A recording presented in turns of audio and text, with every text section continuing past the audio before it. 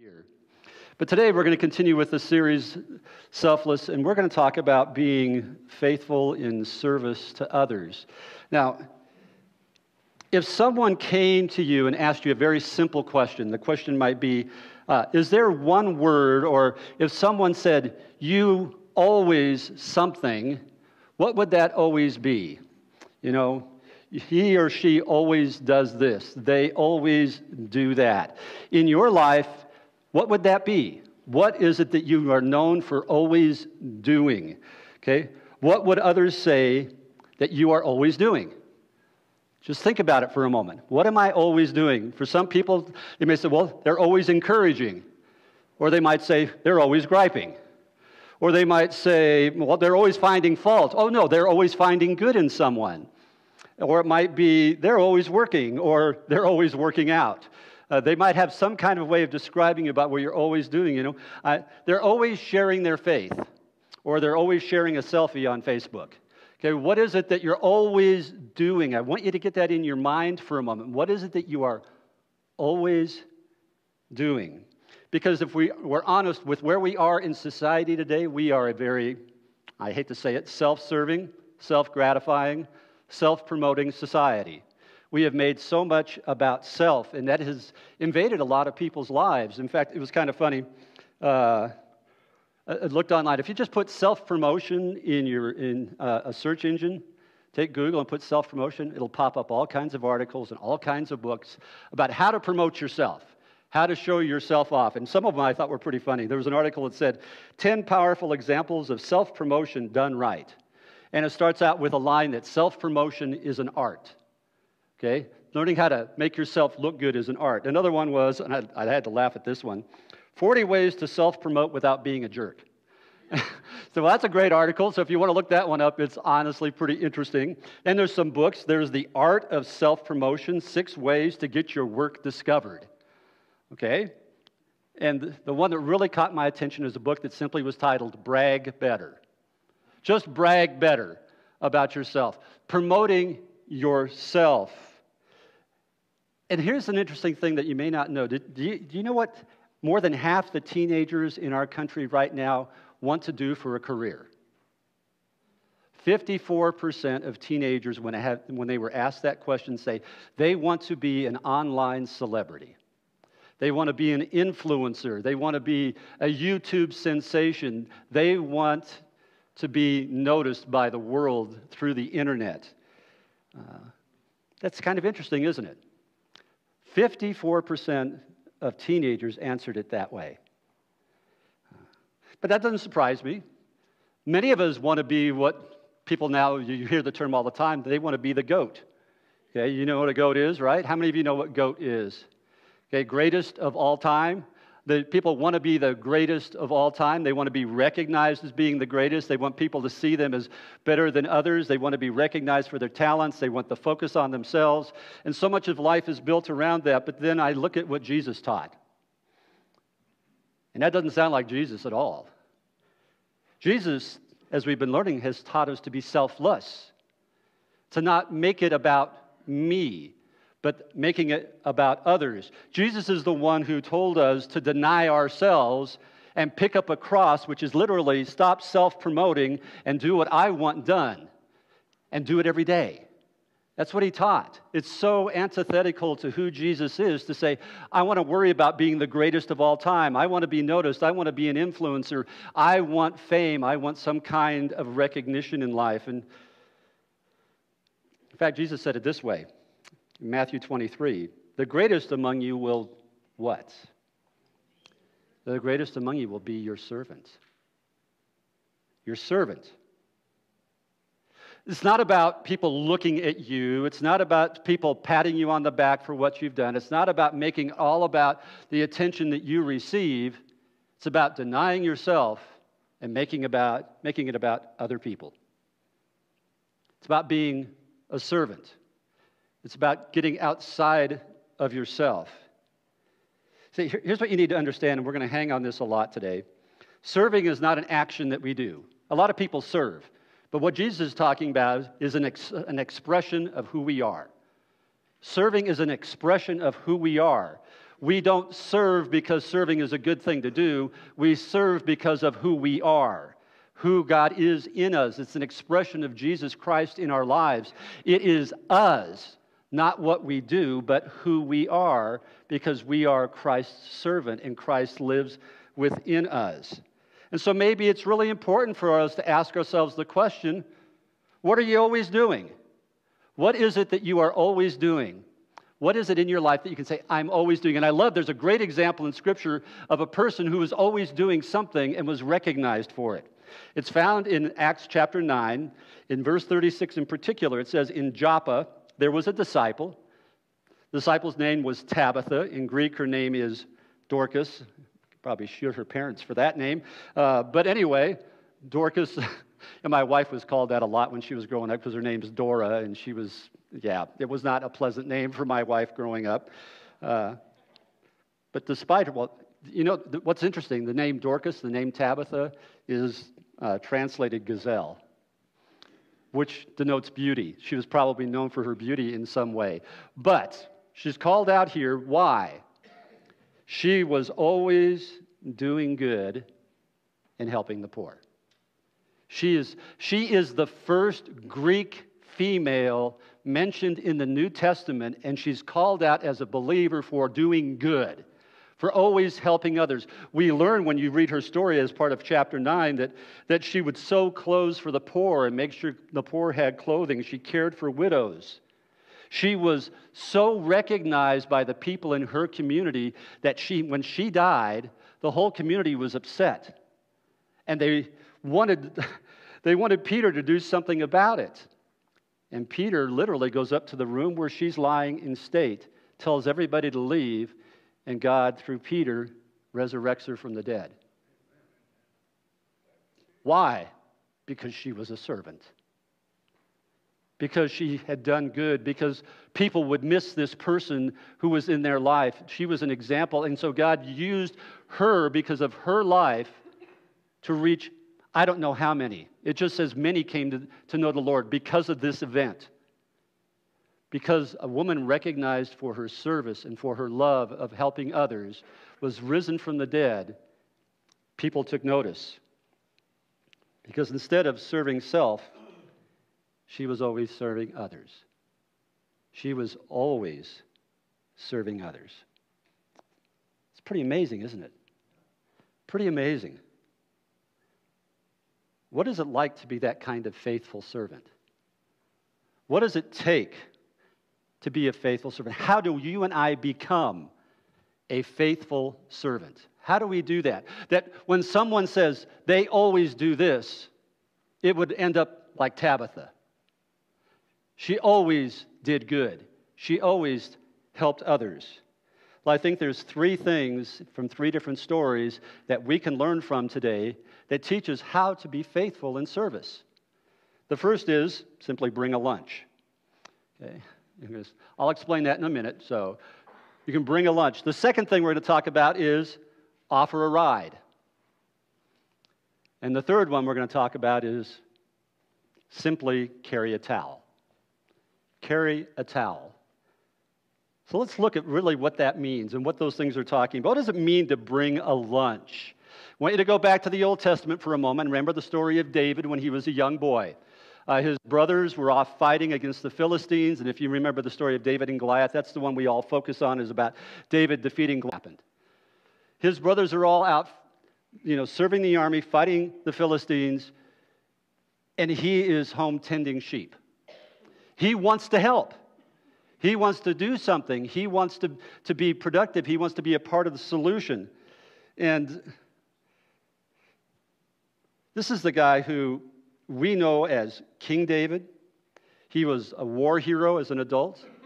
He was an extremely brave king. He was called a man after God's own heart. He rose to notoriety because of Goliath. He was loved. He was honored. When he came into town, women would sing songs about him. I'm waiting for the day when I come home and my wife starts singing songs about me. That will be a great day. But women would come when David came into town and they would sing songs about him. This is the man we're talking about. But why was David great? It wasn't because of killing Goliath? It's because he was a young shepherd boy. Okay? It's because he learned to carry a basket. He wanted to do something. One of 8 sons. And here's his story in 1 Samuel 17. One day, Jesse, his father, said to David, "Take this basket of roasted grain and these 10 loaves of bread and carry them quickly to your brothers. See how your brothers are getting along and bring back a report on how they are doing." You may think that's just kind of a simple request, but I want you to think through what this really means. David wanted to make a difference.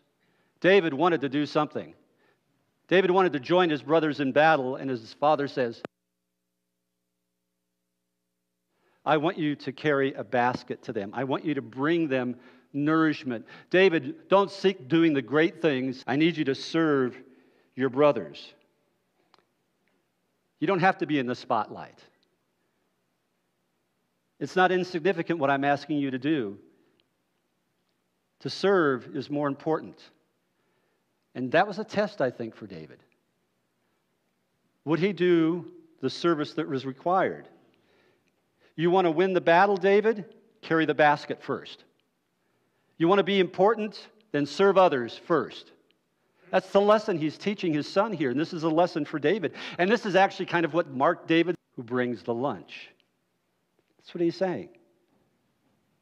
That act of service is great. Bring a lunch. When you have the opportunity to do good, do good. Doesn't matter how insignificant you think it is, it's what needs to be done. So simply be willing to carry a basket, to bring food, to be a help to someone. That's what he's saying here. And David's example is great because he does that. And how does the story end? When he proves himself in simple acts of service, God uses him to defeat Goliath. He became great by serving, not by defeating. That's how he became great. Also, you can offer a ride. First, you can bring a lunch, but then you can also offer a ride. About 553 years before the events occurred with Jesus entering Jerusalem, the prophet Zechariah prophesied about it. And basically, he said a king would ride into Jerusalem on the back of a donkey. Now, if you read that prophecy, that is a shocking statement because kings don't ride on the back of donkeys. Okay, that's not how a king would enter the country. A king would enter the country on a white horse or being drawn or with servants all around him, having a great big flashy robe and a crown on his head. I mean, if we put it in today's kind of setting, he would come in a great big stretch limousine with police cars in front and police cars in back and everybody attending to him. And how does Jesus choose to come into Jerusalem? Riding a scooter. Okay, that would be the analogy today. He comes on the back of a donkey. You know, there's no paparazzi. All those things you would expect. How did he get that donkey? Where did it come from? He instructed his folks to go talk to a gentleman and ask for that donkey. It's found in Luke 19:31. He said, as they talked to this owner of this animal, they said, if anyone asks you, why are you untying it, this donkey, simply say this, the Lord needs it. The Lord needs it. He needs a ride. This is the ride he's chosen. He needs a ride. And here's what we don't know this guy. We don't know his name. I'm assuming he's a businessman, or at least someone with some degree of wealth, because only wealthy people or business people own donkeys. Okay? Maybe he had a donkey rental agency, I don't know, where he had lots of different donkeys that he would lend out to people and they could pay to use them. But what we know about this particular donkey is that it had never been ridden before. It was probably very valuable. And he's asked to let the Savior ride on it. Here's what he doesn't do. He doesn't look at it and say, I don't want to give you the best one. How about the one that's worn out? If I give you the best one, I'm going to have to charge you more because it's really a special donkey. It's an unridden donkey. So I don't know, this is important to me. Maybe I shouldn't give it to you. Maybe I should save it for someone else. You say, guys, get this. This isn't Eeyore. This is the best I've got. Okay? No miles. Okay? Hooves don't need to be changed yet. What does he do? He gave a gift to Jesus to make a way for Jesus to enter town. He gave him the ride that he needed. No questions asked. He did what needed to be done. He gave the ride that was needed. He was the one that stepped up. He's the one that didn't look for personal gain. He's not the one who cared what he got in return. Jesus needed something, and he wanted to provide it. How do you become a servant? You don't look for what you get in return. You give because the Lord has need of it. If God has need of anything that you have, you give because the Lord has need of it. How do you become great as a servant? It's not about you. This stuff isn't your own anyway.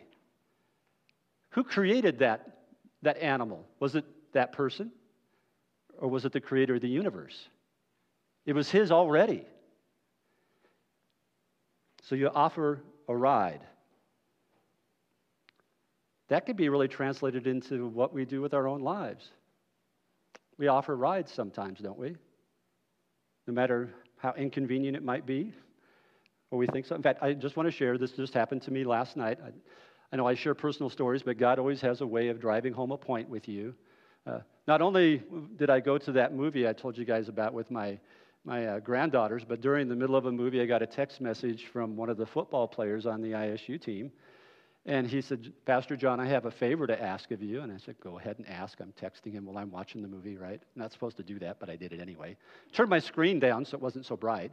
And he said, my car isn't working and I need to go get groceries. Would you be willing to take me to get groceries?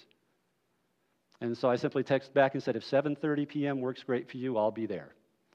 And he said, that would be perfect. And so last night, after I took my wife home and dropped my grandkids off at their house after the movie, I drove to his house and took him to Winco shopping for an hour and a half so he could get the food that he needed to put in his house so that he could eat. You offer a ride. Someone has need of it. God calls you to help others. You offer a ride. You're a servant because we're called to be servants. It's what God asks us to do. I didn't ask for anything in return. He kept apologizing and saying, well, I'm keeping you from your wife. And I said, oh, she doesn't care, right? It's okay. It's no big deal. She just spent 4 hours sitting next to me in a movie theater. She's just fine, and she's had enough of me for the day, okay? Oh, I'm keeping you from other stuff. I said, there's nothing more important than meeting your need right now. If that's what God's called me to do, that's what I do. If you have need of a ride, here it is. Anytime, anywhere. That's what servants do. How do you become a servant? Bring a lunch. Offer a ride. But thirdly, you carry a towel. Just before the Passover, Thursday evening, Jesus is gathered in an upper room with some of his friends, kind of a secret meeting that's going on. Jesus knew full well what was going to transpire. He knew he was going to be giving his life shortly for those that he loved. And in the midst of this meal that they're supposed to have together, an argument springs up. And the disciples start arguing about who is the goat. That's literally what they were arguing. Who is the greatest of all time, Jesus? Which person is the greatest among us? And so they began to debate that between each other. And I can just imagine what's going on here. I can see John speak up and say, well, I obviously am the greatest because I'm the beloved one of God. He loves me. Jesus loves me more than others. In fact, John was the kind of person who was arrogant enough to, when he wrote in second person about himself. And kind of, see, I'm really important to Jesus. I'm the one that Jesus truly loves. And Peter was said, oh, no, God, you can't go there. I'm the one, remember, that came walking out on water. And John had looked and said, yeah, but after 3 feet, you sunk, buddy. But he was the one that lifted me up out of the water. I'm the one that's always jumping to his defense. I'm the one who's really bold and willing to do whatever it takes, no matter what. And Bartholomew probably looks in and says, well, what about me? And They all look at him and say, nobody knows, Bartholomew, that you're even a disciple, so it doesn't really matter about you, okay? Could you imagine what was going on? And Jesus is hearing this kind of argument about who's the greatest right in front of him. So Jesus got up from the meal, took off his outer clothing, and wrapped a towel around his waist. And after that, he poured water into a basin and began to wash his disciples' feet. In the midst of debating who's the greatest, what does Jesus do? He picks up a towel. The custom, as you know, or maybe you don't know, when someone comes to a home at that time, because most people wore sandals, their feet was dirty, usually a servant or someone that was in the household that was lower would come and literally wash your feet as you walked into the home so that you could sit down and eat. People say, well, why is that important? I mean, you got your feet under the table. Realize most of the time they reclined for dinner. The table was almost at ground level, and your feet was in somebody else's face. You just need to kind of understand how that worked. And so it was common courtesy to do that, to make sure feet were clean. It was a way of showing sign and respect for those who came into the home. It's kind of like us saying, can I take your coat, right? Can I offer you something to drink? That's kind of our common courtesies. Their common courtesy was to wash the feet, and no one had done it. Yet they're all arguing about who's the greatest. Instead of challenging them with their words and their argument, Jesus gets up and serves. He takes that towel, wraps it around his waist, gets the water, and begins to wash each of their feet. I don't know about you, but washing feet's kind of ucky. I mean, do you really want to touch other people's feet? How many in here want to do that? I mean, sometimes I can barely touch my own feet sometimes. Okay? But here he is going from disciple to disciple, washing each of their feet. Why? Because they were dirty and they needed washing. And Jesus, get this. Who is Jesus? Who is this guy that's doing this? King of Kings, Lord of Lords, Jesus, the Son of God, the living water, the Lamb of God, the true vine, the bread of life, the light of the world. That's the guy who's picked up the towel. He's the King of glory. He's the Prince of Peace. He's the great high priest, Scripture says. He's the righteous judge. He is the chosen one of God. He is our Redeemer, our rock, our salvation, our righteousness, and he is kneeling down, washing feet. Why? Because that's what a servant does. That's being a servant. He didn't come to be served. He said he came to serve. Not for someone else to do for him, but what he can do for someone else. And he calls us to be a servant. He calls us to do that, to be a servant. And that's a challenge, I think, for each and every one of us. Are we a servant? We should be. I want you to say this with me. I am a servant of the Most High God. Let's say that together. I am a servant of the Most High God. I want you to say that loud again. I am a servant of the Most High God. When I serve others, I am serving Christ. When I serve others, I am serving Christ. Now let's say this together. I am a servant of the Most High God. Go ahead. When I serve others, I am serving Christ. That's who we are. It's not what we do. Because I am a servant of the Most High God, I do what God does. I do what His Son does. It's because He lives in me. I am a transformed person. I serve others because that's who I am. It's not just a privilege, it's an expression of my very being. And I don't think about what I get in return. If my Savior can kneel and wash feet, there's nothing He shouldn't be able to ask of me. And I should be willing to do it. Remember last week we shared the story about Jesus separating the sheep and the goats? I love that. Think about that in today's context. He takes His sheep that are faithful followers, servants, and He takes the goats the people who want to be the greatest of all time, and he separates them away. And he honors the sheep, and he tells goats, you're in big trouble. You've made it all about yourself, about serving yourself. You've made it all about you, and you don't care about others. And guess what? I'm separating you. You're not selfless, you're selfish. So you're over here, and the selfless servants are over here. You want to be the greatest of all time? Then you get the reward that the greatest of all time get. A separation between sheep and goats. That's what goes on. And remember, he talked about, remember when you clothed me. Remember when you fed me. Remember when you visited me in prison. Okay? Remember those things. Remember when you invited me in and gave me food to drink in a place. Remember those things. And remember what the faithful servant said? We don't have any idea what you're talking about, Jesus. I don't remember doing any of those things for you. And what was Jesus' statement? When you've done it for the least of these, you've done it for me. When you were a servant, you were serving for me. I was being honored by your service to others. Because it was all about me to start with. It's always all about Jesus. It's not about us. It's Christ in us that matters. Not Christ around us, but Christ in us. It's not that I have to. It's not even that I want to. It's because it's who I am. I am a servant of the Most High God. I am a servant of the Most High God. And why do I serve others? Because my Savior served them first. That's who I am. You become great when it's less about you and more about Him. When you're doing what He would want.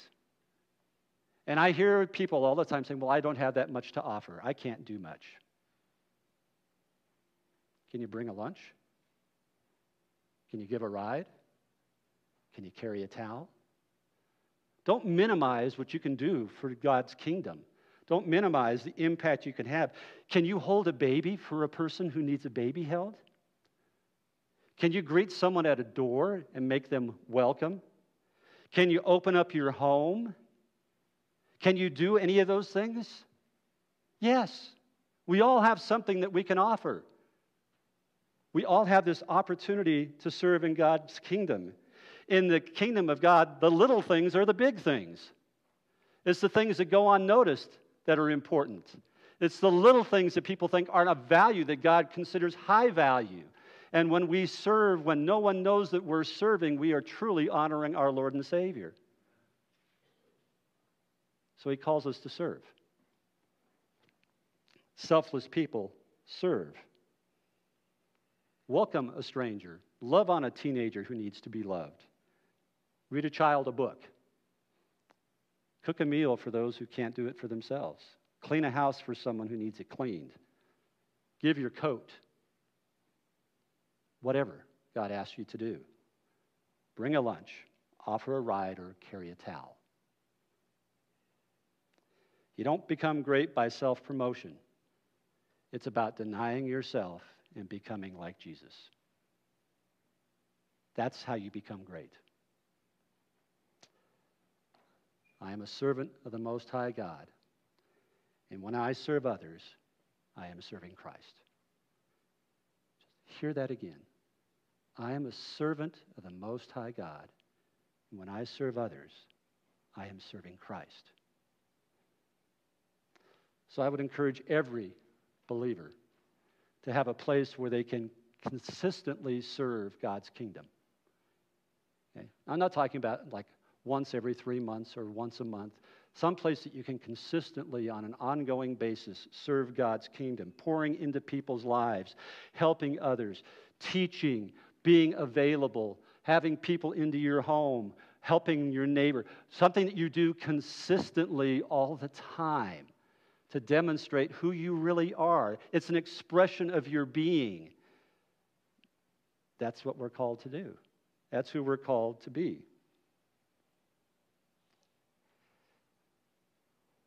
Someday Jesus is going to say, well done, good and faithful servant.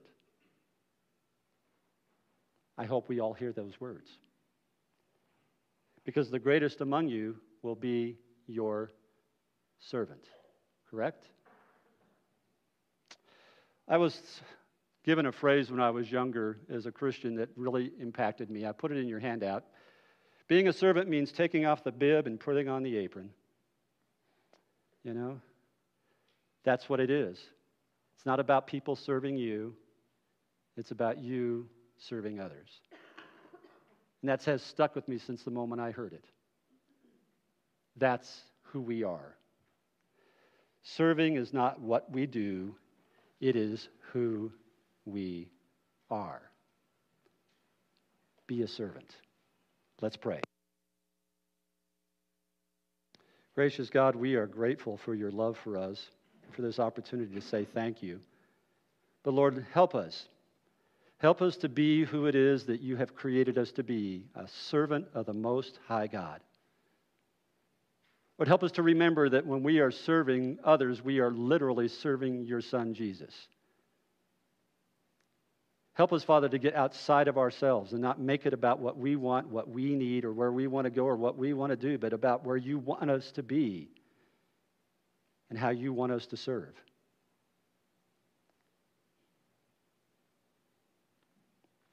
Thank you for the example of Jesus, the greatest servant of all time. God, we ask that you would change our hearts. If we struggle with serving others, may you soften our hearts. Invade us, fill us with your Spirit, prompt us, God, to serve like you serve.